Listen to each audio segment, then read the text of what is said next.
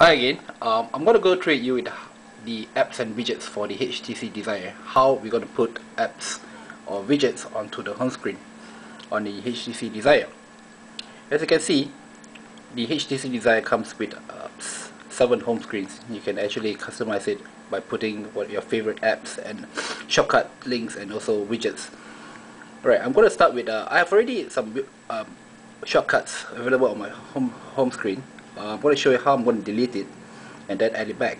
I have the Pips, Twitter app, the Facebook app, the Foursquare, and Maps, Google Maps. Now, to remove it, simply by holding it, the icon will appear, and then drag it to the bottom, and the icon will be gone. Now, if I want, okay, here's an example again. Now, if I want to add back some different application, perhaps I will put Opera Mini on the front screen. Simply by holding it, going back to the menu. Okay, let me add another, perhaps a Twitter application. Hold it, and it appear in front, and then it lets me put on the home screen, or even Yahoo Drive. There you go. As for the widgets, it's the same thing.